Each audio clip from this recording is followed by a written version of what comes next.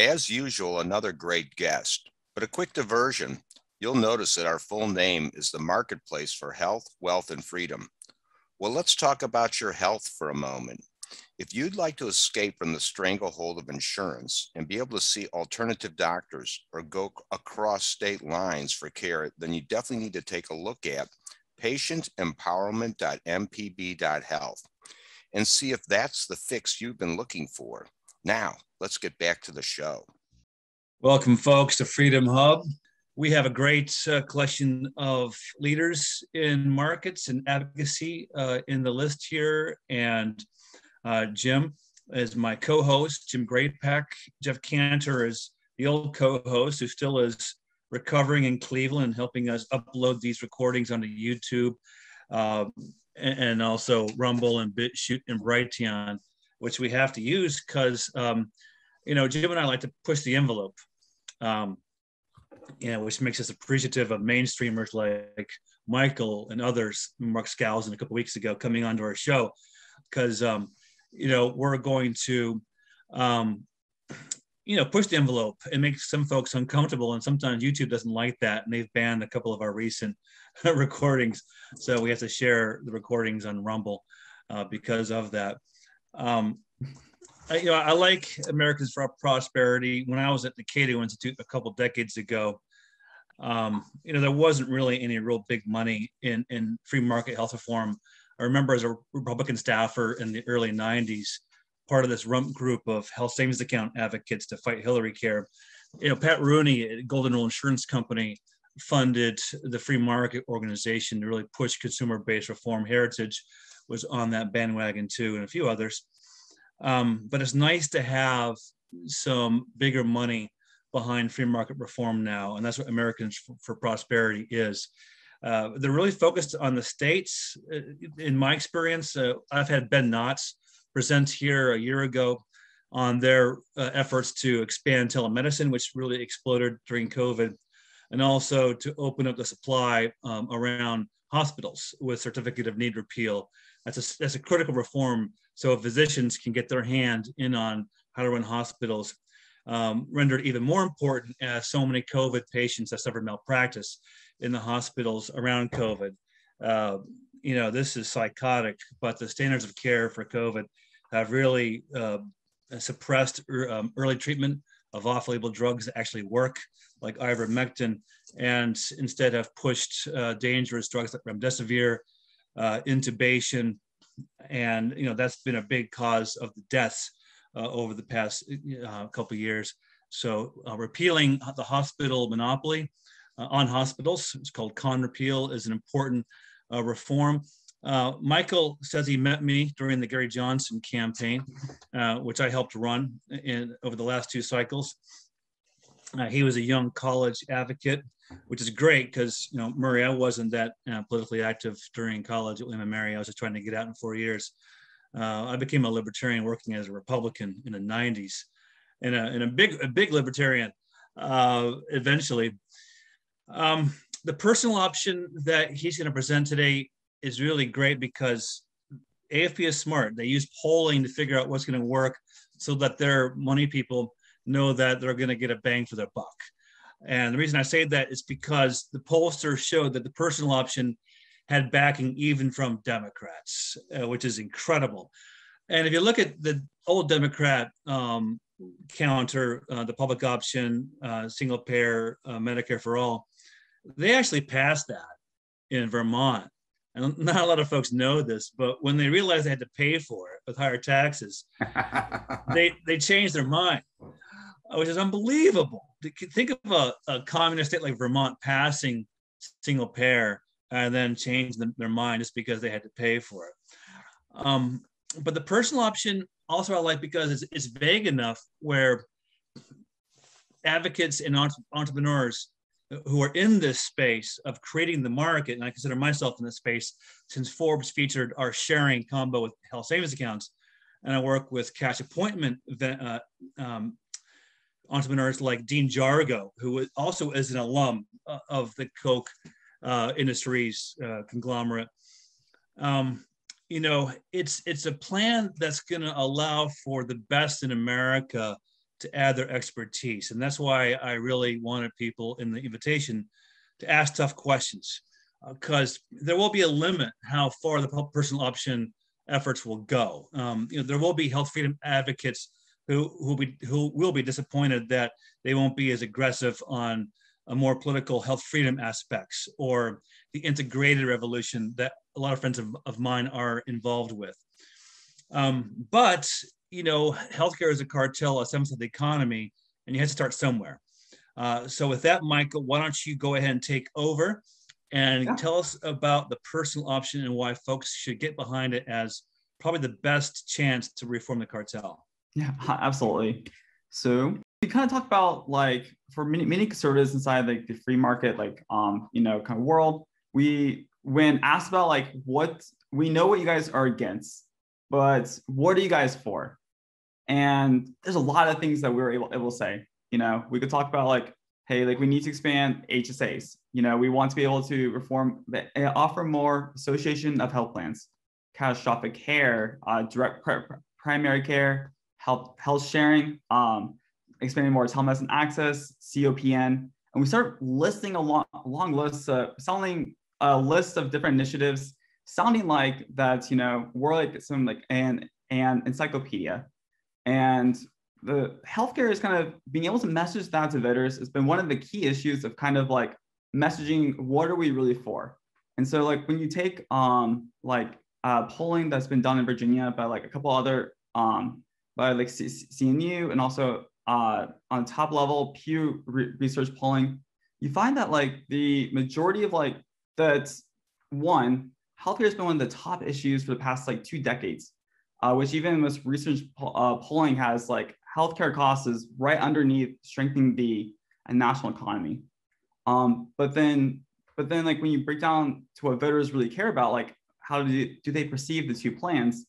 Democrats support like widely at least some form of a public option, while Republicans are like support like some unambiguous plan or just some form of plan that could get out there. And so it's really been a key messaging problem of being able to resonate an alternative plan that can work for that can actually work. And so that's kind of the hidden secret out there. When people kind of ask, what are reforms that we could do for healthcare? There's quite a lot of good ideas, but we need to be able to synthesize it. So that's what Personal Option Campaign is kind of about, is one, a targeted list of sensible reforms to address the barriers that are impacting individuals to be able to get their own access to care, and being able to alleviate and improve more access, and also improving on the getting access onto the demand side. And then two, it's the reason for that is because instead of we're talking about fixing the healthcare system, is kind of the entire gap in which we should be redesigning a healthcare system around the individual. Because if the larger problem is about, healthcare costs are too high, well, then how do you price fix, or what an adequate price would look like? Secret is you can't do that. So the market is where it provides the cost, the actual price controls, and individuals in the market have the best ability to do so. So being able to resonate with that and redesign it around the individual and address the policy initiatives that do give greater access to individuals and that have greater control and choice over their own healthcare coverage, starts creating those good reforms inside the healthcare system that starts bringing costs down. And then two, it's simplistic. The personal option, healthcare is inherently personal. It's individualized, it's a human experience. People go through many different things. And so there needs to be something that's to be an alternative to talk about. So instead of talking about like, hey, this is Medicare for all, like for a public option, well, what do you support? Be able to refer to saying, I support a personal option. What does that mean? Well, it's being able to increase talk about the right policies, to talk about giving more choice. And so there's about 10 policy initiatives we really identified as 4 that could be able to increase supply, and then 4 that increase demand. And yeah, I think, and what those, sorry, I need to move my Zoom over here. And so kind of what those reforms look like is, one, being able to expand health savings accounts. Being able to, every individual should be able to have access to an account to be able to put away, set aside money that's tax-free, and that they're able to keep with them. The fact that health insurance has not been able to be portable, I mean, like, is been and drastically inhibit the marketplace. And the fact that health insurance just really doesn't work like actual insurance. People treat healthcare already like prepaid healthcare. And so being able to just, one, like, that's not like super new for many conservatives inside the free market world. But being able to, being able to reframe the way we talk about HSAs, direct primary care, telemedicine, telehealth, COPN, is a very important way to synthesize it to a voter. Because at the end of the day, you have about like 10 seconds to kind of get your message across. You need, and already, like, we know their memories and about issues really don't stick unless you something to be more catchy. And that's what the personal option is able to really kind of identify. It's much more positive messaging, a way to resonate with US voters that is really kind of connected to them, and which we've seen over the corona during the pandemic, in which there's been a larger share of American voters that are actually now much more supportive of believing that their healthcare should be something that works better for them and something that they should be able to have more personal access to. So then kind of want to go into why personal option a little bit. And then I think kind of there's probably some more back and forth, Charles,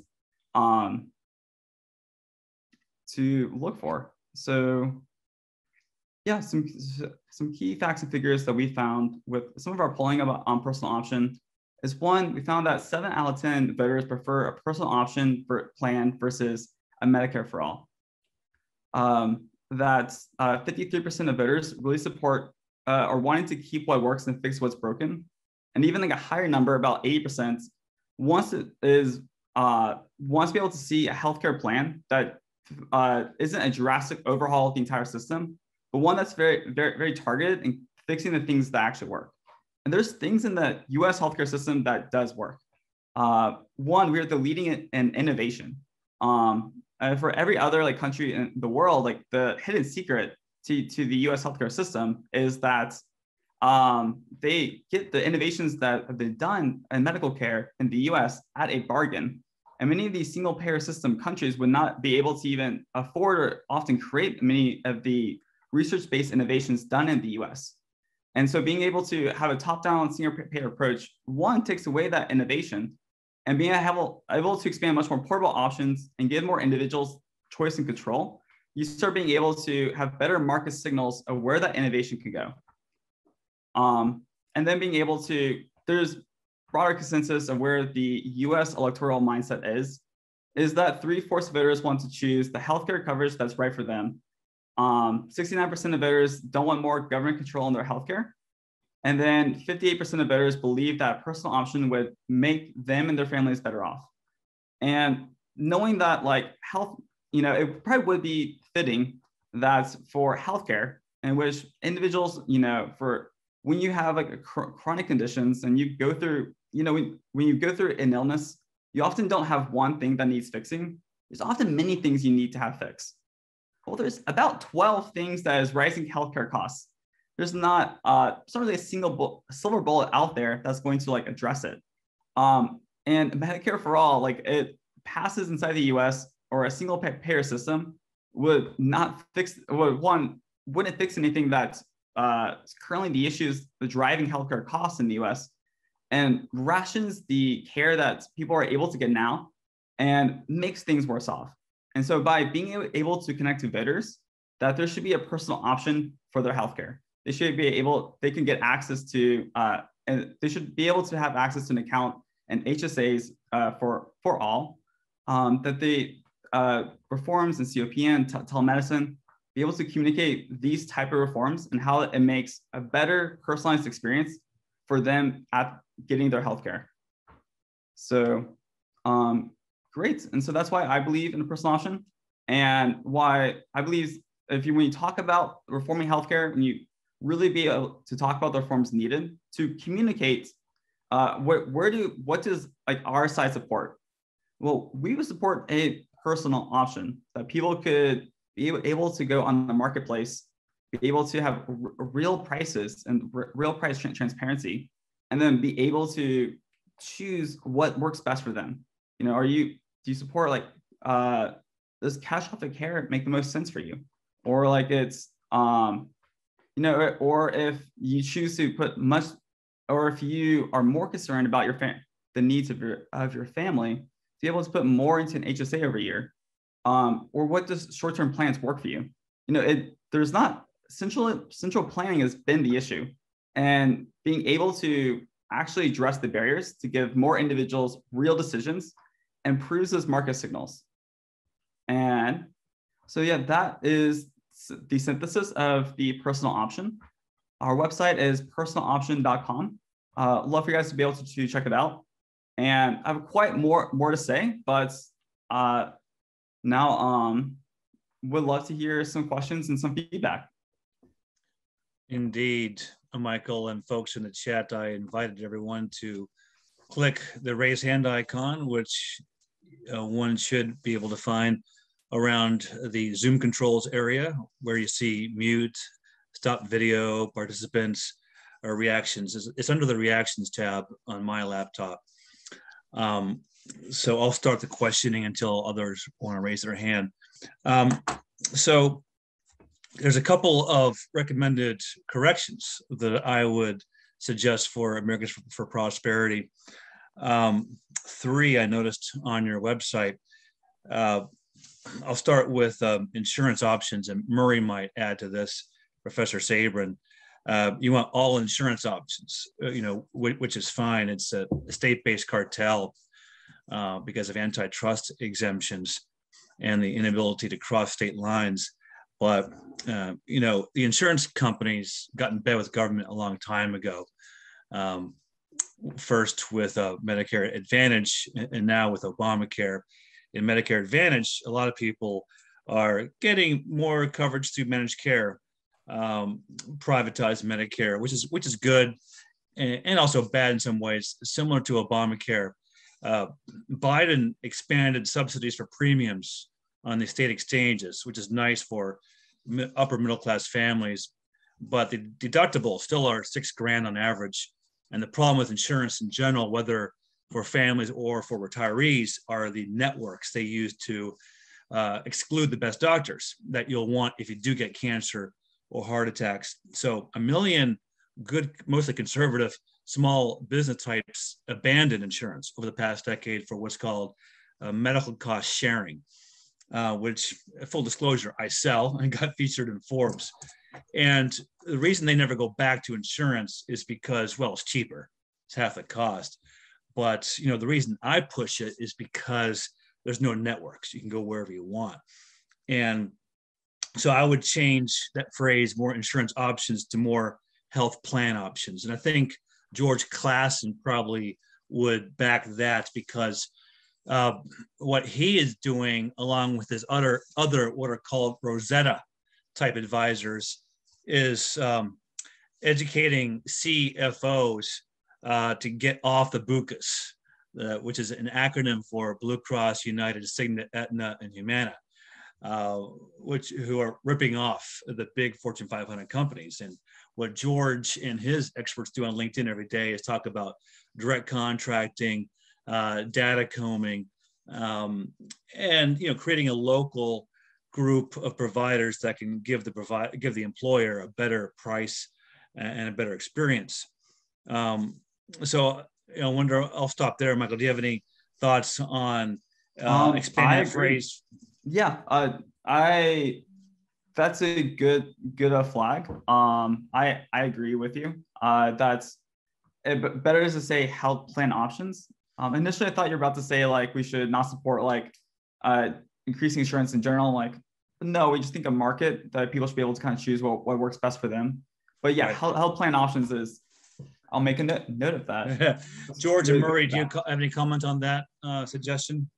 Yeah, but I'll speak for hours and hours. But yeah, look, I'm in total agreement that the free market is the best. Let the free market sort it out. It's just a pity that the politicians can't get out of the way, because every time a good idea gets traction, Blue Cross goes crying to their lobbyists, and they say, well, these people are cherry picking healthy people out of our pool. So stop that, stop the health sharing in that state, or states throw in the individual mandate, which is thievery in my opinion. But they'll make it really difficult for personal choices, for people to be able to say, well, this works better for me and my family. This is what I'm going to do.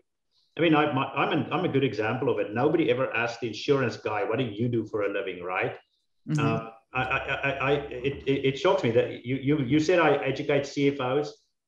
CFOs already think they know everything, so it's hard to educate them. They when I walk into a boardroom or whatever, they all think that they have an insurance problem, and they want the broker of the week to come in and sell them the latest shiny thing and fix their insurance problem by selling them more insurance. But the fact is that the problem that they have is the way that their employees access healthcare and the way they finance to pay for that healthcare. That's the problem. Now, if people have more choices, if you cut out middlemen and you go direct to providers, then you can actually focus on quality. When you focus on quality, you lower costs. It's win-win. You have happier doctors who do what they love to do, and they don't have to spend doing so much paperwork. They get paid faster and better than any bureau pays them.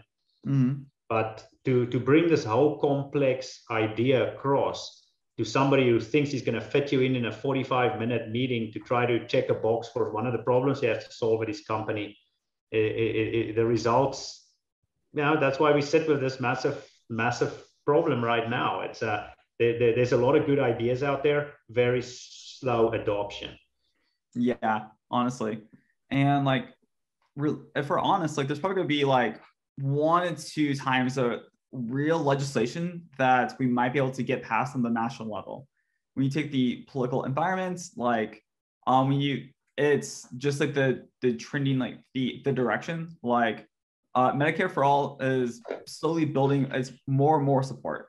And the more that there's just not like a real plan out there, it's gonna get worse. And we just keep like increasing that riskier like chance that it's gonna pass like within like the next decade, or something similar, or something to be done.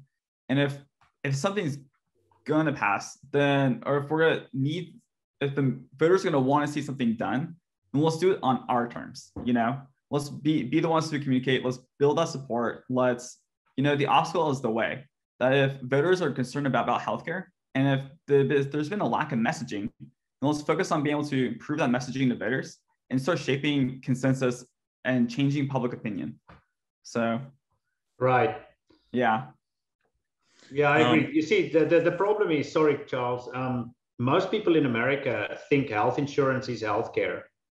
That's the big problem. See, that's why they get stuck on Medicare for all, because what these people really want, they don't know what Medicare is or how it works. They just think it's a buzzword to say we're not going to get ripped off around every corner anymore in the Cigna price tags and the Blue Cross price tags that's on every service. So they want a more affordable solution. That's what I hear when people say, what about Medicare for all? Because the prices are fixed.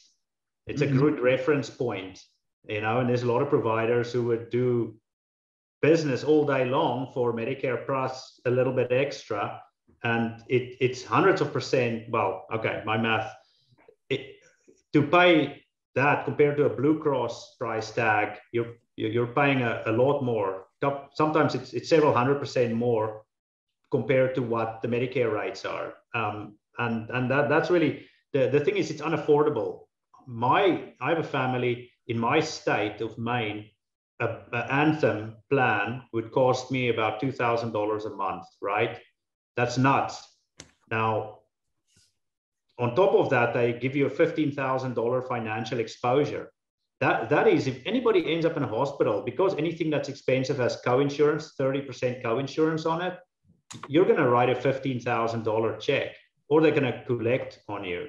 The hospitals here own the collection agencies now, and this is happening in every state.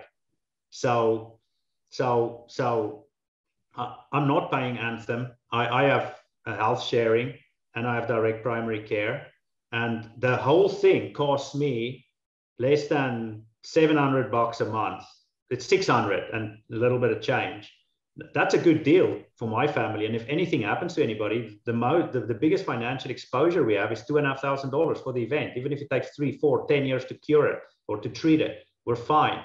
You see, that's a personal choice. That's what I do. As I'm the insurance guy, and I don't buy insurance for myself and my family. Yeah, a lot of my customers are the highest level advisors like you, George. Like I'm thinking of a couple of guys that do exactly what you do, and yeah, it's kind of foolish, right? Because they know the game's rigged. They know it's a scam. Yeah. Let's continue. If folks want to come on that, feel free. But another polling data point, Michael and Joe, I'll get to you next.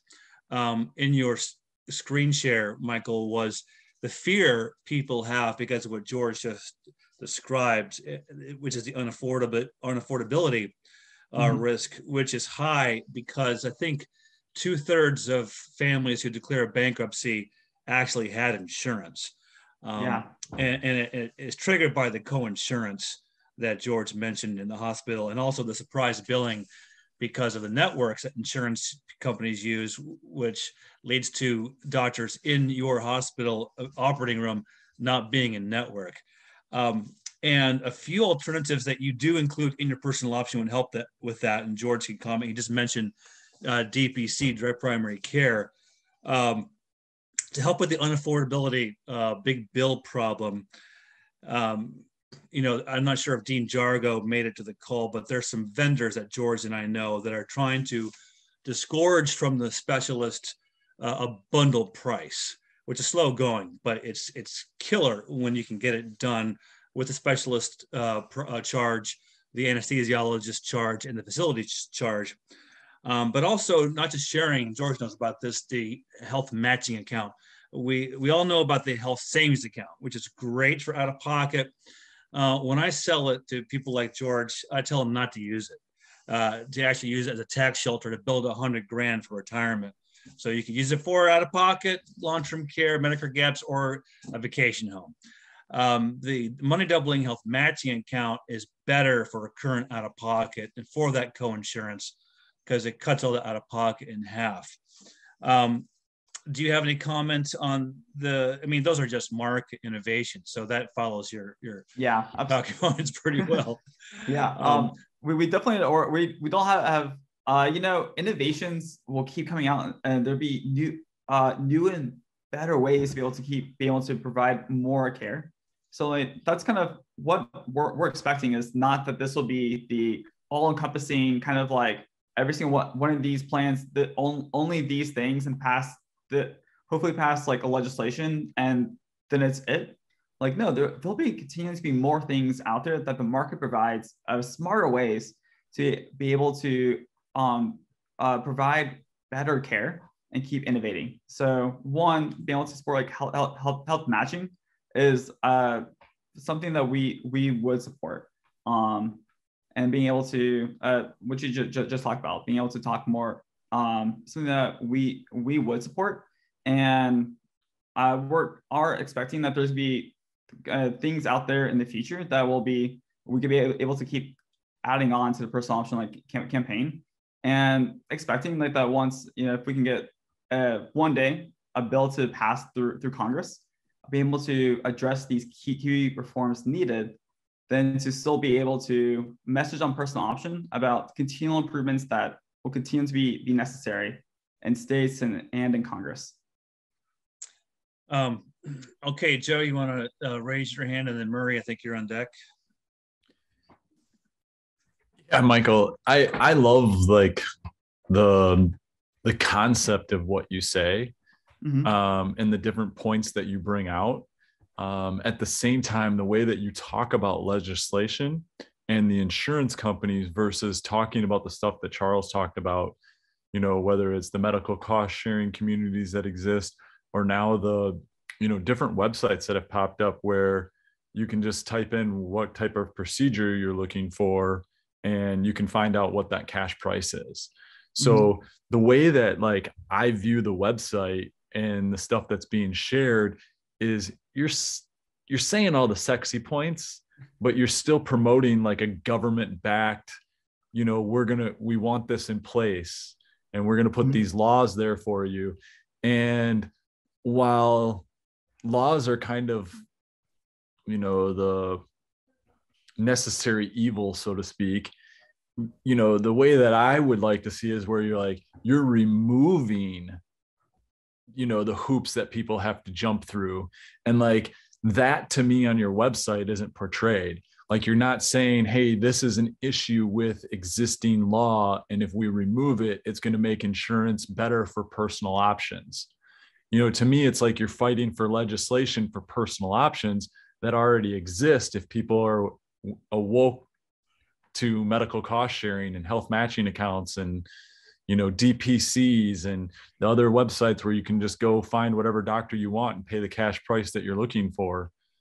Because all the options for personal options exist. They're already out there. Like George kind of alluded to, it's just crazy that businesses think that they have to perform their own, like we'll use our own group because we're a big corporation, versus just taking that big corporation and moving them into a medical cost sharing program that already exists.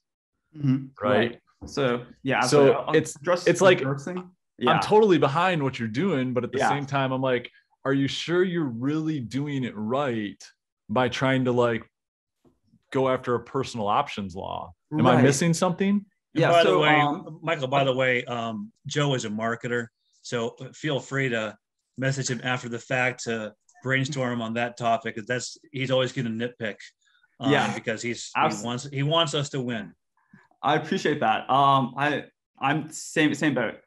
So what you said about removing the actual like laws, that actually is kind of the what we do support. And we kind of,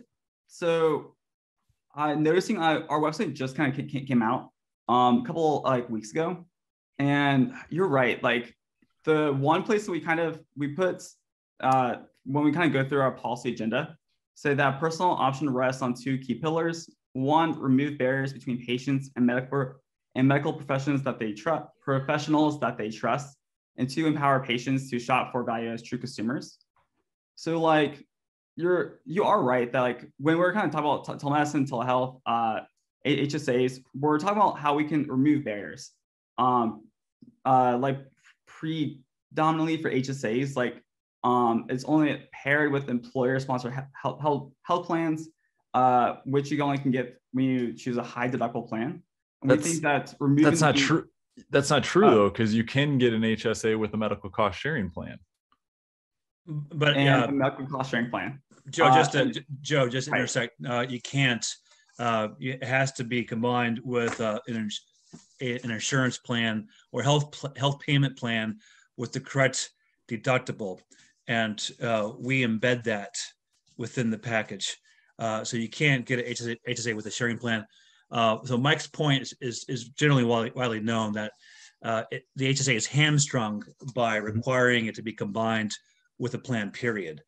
So Senator Paul has a bill to allow HSAs to fly free and alone. Yeah, I'd like to say something because I did a lot of work with HSAs out there in the field, you know, in the real world.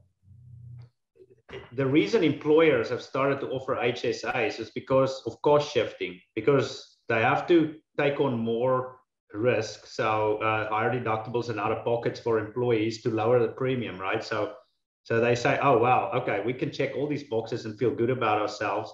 We just say, well, we're going to give you some money. And then you can add a little bit more out of your paycheck to the HSA. You can build up this nest egg in a tax shelter, blah, blah, blah. Not a bad idea if you're a high income earner, but if you're supporting a family on $50,000 to $100,000 a year, it's going to hurt to put, say, to max out the $7,000 a year. I'll tell you, most employers who have employees in that income range give $500 a year for an individual and $1,000 for a family to the HSA. And then they say to the employees, but you can contribute more, and they don't, because it's too much of a burden. It's already they're already not making enough money to pay for life as it is. The healthcare expenses are high, but here's the big problem I have. Charles is right. If you have a HSA, don't spend the money. Just let it sit there. But most people are forced to. And I've had HSAs, etc. The big problem is that in our fee-for-service environment, with no transparency, I don't care how much money has in an HSA, that could all be plundered with a couple of medical visits to a doctor, a specialist, and a couple of tests. Next thing you know, boom, that's all gone. It's all wiped out. So it's really, you're trying to, I mean, you're swimming against a very, very strong tide. So for the people this is supposed to help in practicality, it doesn't do much good out there. It's for high income earners that HSAs are a beautiful thing. George, if I can comment on that true statement, HSAs are not the best fit for a lot of blue collar workers who just can't fund them and shop. So, with our Forbes featured combo of HSAs with sharing, we've had to invest a lot with our concierge to do the shopping for them.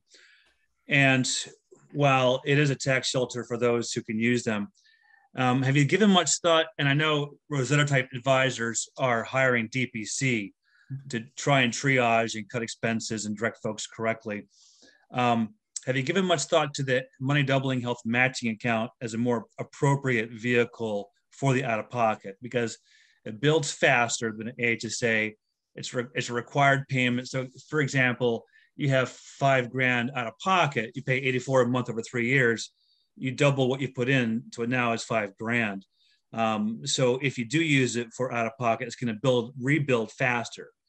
So John Goodman at Forbes called it the best supplement for Medicare, and it is, because it's a cash-based supplement for those who do have out of pocket. It's really a more appropriate vehicle for out of pocket. And then you still have to fix what you described, which is the shocking payments in this opaque system. And that's where Michael's AFP alumni, Dean Jargo, comes in, and Savos comes in as well. They're working with some sharing companies and a lot of companies to get that bundled price in advance to kind of deal with that back end problem, which is the surprise cost, which take away all your HSA money. Any thoughts on those, DPC, HMA, the bundled price effort? Can you talk to me? Yeah, well, for what you're doing. Yeah, well, that's great, because as I said earlier, nobody ever asks the insurance guy what he does. Let me share my screen here quickly. Just want to show you guys something. Look, that's my HMA account. I've got $5,000 in there. Like that's honestly, like, we love that, and we spend money in there. So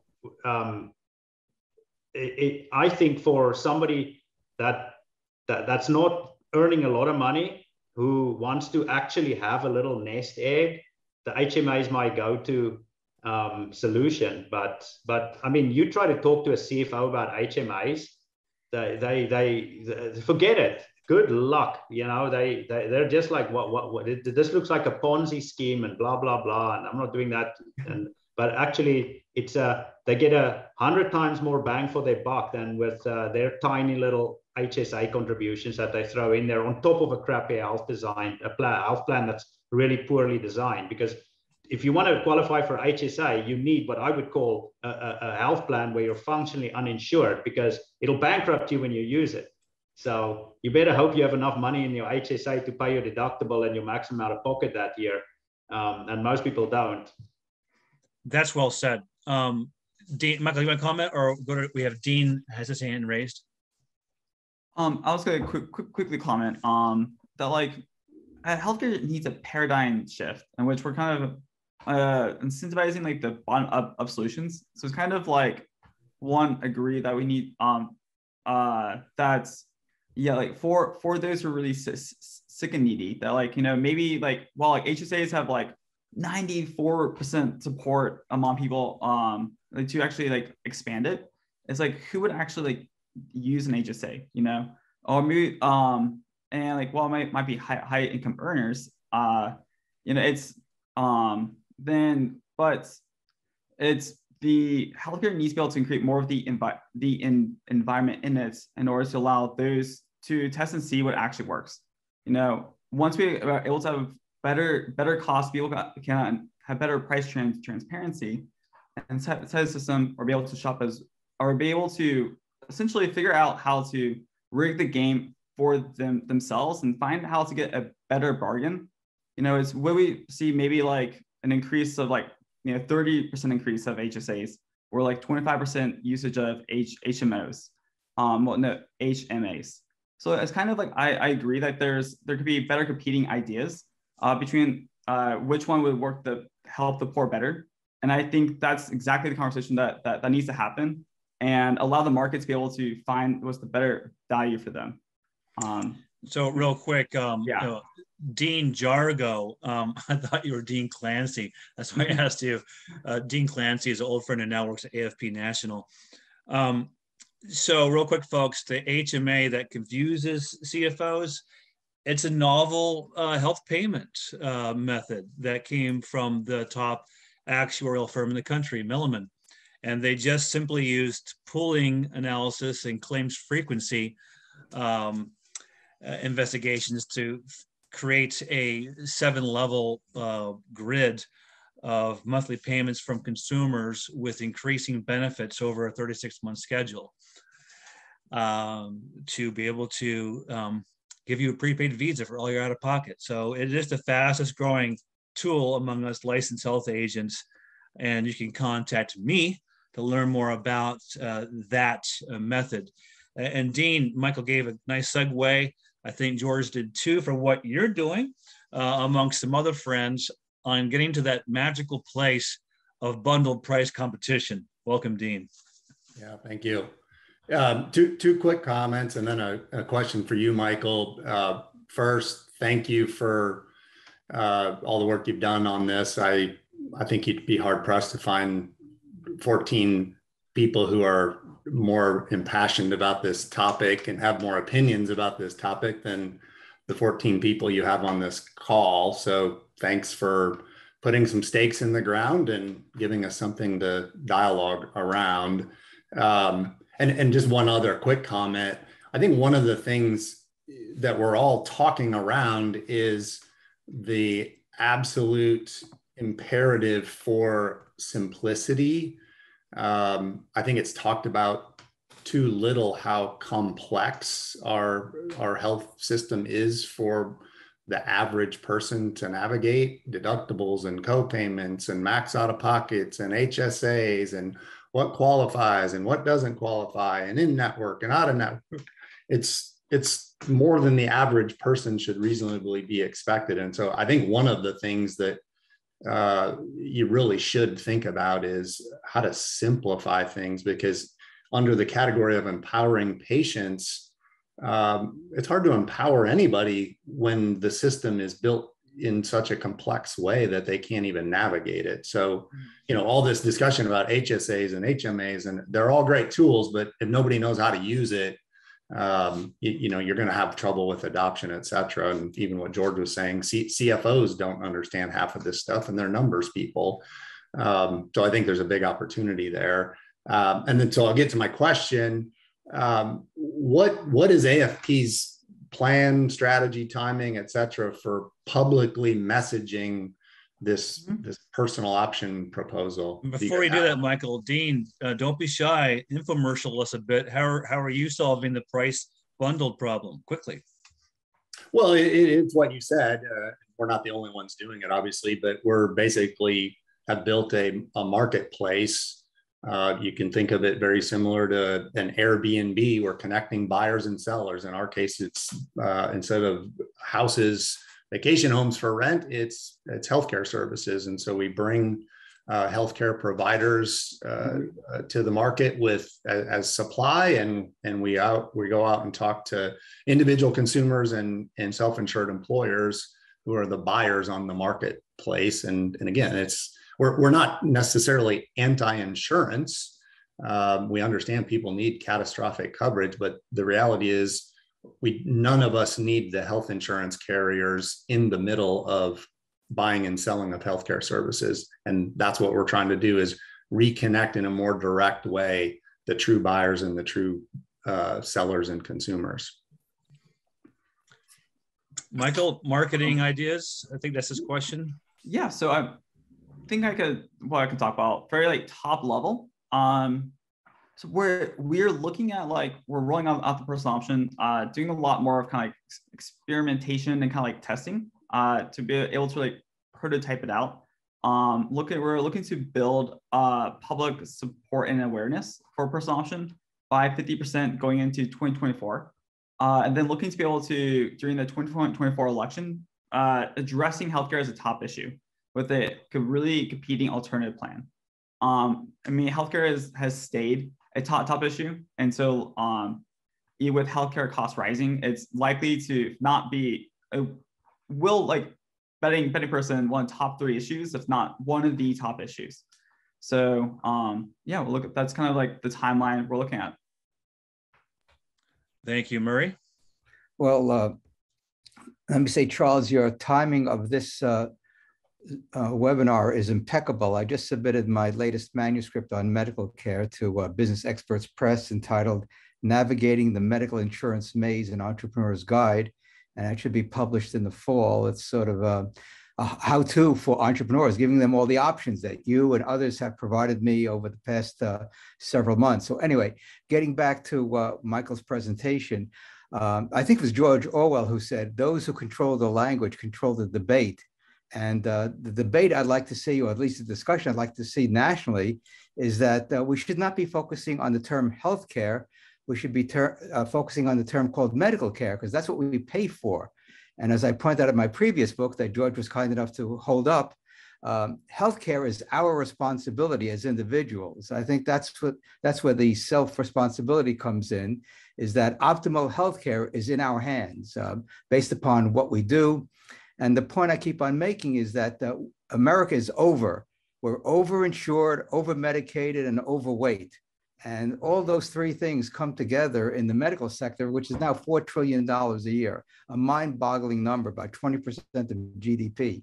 So I would urge Michael to change the term from personal option to putting you in control using some term of your medical care. And that's why I use the term the individual single payer system in my previous book on medical care, how to have universal medical care where the individual is in charge. And I discussed that. So I'd be happy to speak to you, Michael, about the strategy that I have in my book of how to literally separate medical care, government from medical care, and employers from paying for medical care. And I think that's the challenge. You know why? Because people are so entrenched in believing that the only way they're going to get inexpensive medical care is through their employer or through Medicare and Medicaid.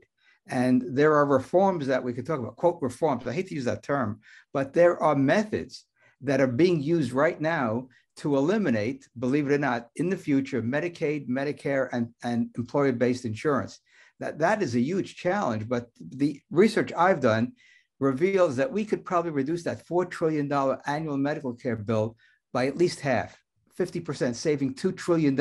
Could you imagine what the American people could do with $2 trillion at their disposal? What it would mean for education, housing, and other needs that people have instead of wasting money on overpriced insurance.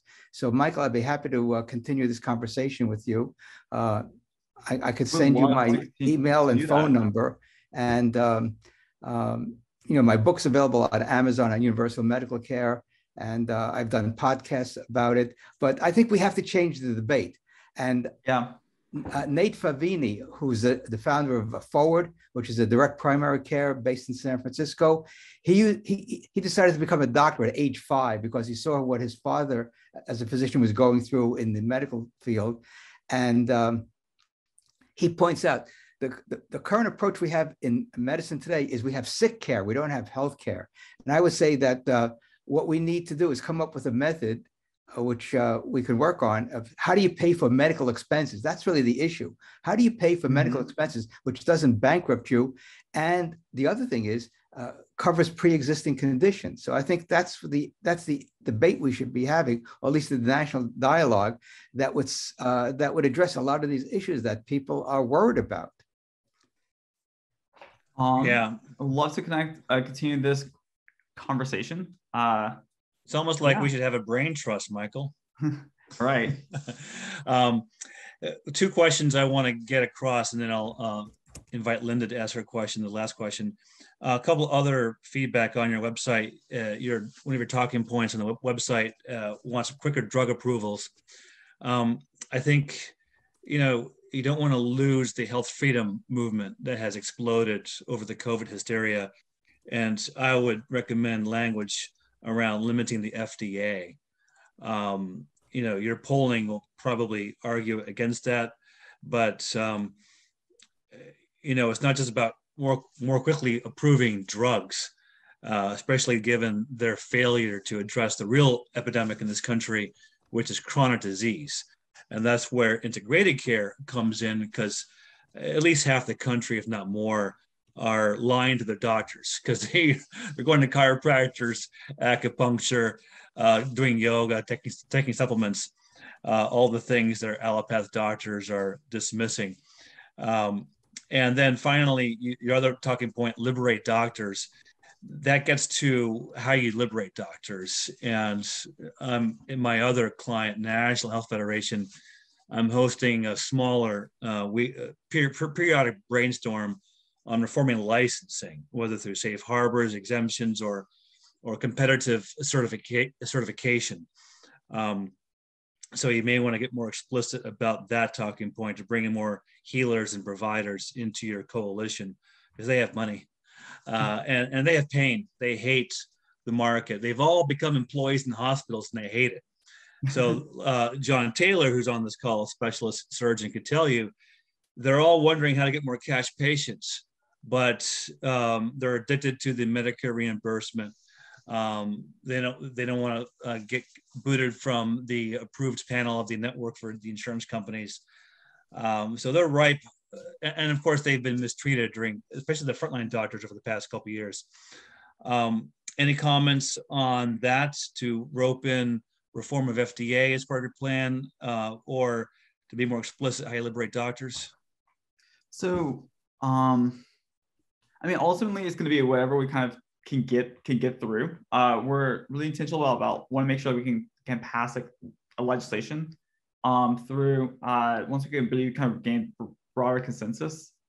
I know for the reforming the FDA to be able to address the advocacy components, because is definitely kind of where we're looking at being able to reform the FDA. I think, but something I think it's worth of note, and it's because ultimately it's being able, it costs for drug companies applying through the FDA. It costs like a billion dollars, like for companies to be able to do so. And while I can see I believe that people should be able to have a choice on what kind of care they want to be able to receive. Integrated, I forget how did you say it? It was integrated. Integrated, there's lots of different names, complementary, functional, et cetera. Right, and so I want be able to have a comprehensive market for those who want to choose that option, but for those that only trust FDA approved drugs, that they should be able to have both the choice and really should be on the consumer. So for those who want to choose, that are really just would want only FDA approved drugs, it's being able to address the fact that a drug company needs to pay $1 billion in order to get a drug approved onto the market. And you can reform the efficacy component. You start then making it more like 500 million to do so. And so kind of being able to, I think, so definitely there's a lot of interest being able to reform the FDA. It's something we're definitely looking at doing. I really want to hear and open to as many of the policy proposals we can be able to address with that. Okay, I think a good one would be to remove the efficacy requirement at FDA and just go back to judging safety. And right now, FDA not only slows down pharma drug approvals, but it also is a puppet of pharma in targeting their competitors in the natural space. Even a Republican, Mike Brown of Indiana, just now co-sponsored what's his name from Illinois, who's always targeting supplements to require them to go through pre-approval before they can be marketed, which is just a simple pharma play just for re-election cash. It's nothing to do with safety. There's all kinds of requirements of safety for supplements from the FDA as well as the FTC. Linda, the last question. Yes. I'm going to bring another point of view. An old Chinese saga was good doctors are the ones who prevent disease. Bad doctors are the ones who try to cure disease. And I ask my students, what type of doctors are you going to be? And they tell me, bad doctors. And one student said, yes, but if we don't have disease, we don't have a profession. And my answer was, preventive disease needs much more doctors because the clients is the entire population. Therefore, think about if we focus on preventing, like mandatory every 1, 2, or 5 years examination to all healthy people, all the population, then the insurance company will be in the position we have to pay less insurance because preventive medicine costs less than therapeutics, anesthesia, disease, surgery, and all those things. So think about preventive medicine. It's extremely important. Agreed. Yes, thank you. Thank you. Absolutely. Yeah. Yes. Definitely being able to realign these incentives in healthcare is super important to be able to, which is kind of why I like being able to change the structure of how we finance healthcare. You know, it's for millennials such as myself that we never go to the doctor. You know, instead of it feeling like I'm always paying essentially out of pocket, you know, so maybe I could be able to have more options where like an HSA or like an HMA, in which it incentivizes the value, in which I might choose cheaper options now to have for preventative medicine, or just better habits to bring better wellness to your own life that prevents those healthcare outcomes that come ahead in your life, by being able to have better options to realign incentives now for the consumer. So that was a little bit of a jumbled answer at the end. Thank you. But Thanks, everyone. And Michael, why don't you leave a final comment how folks can reach you, and we'll close it up.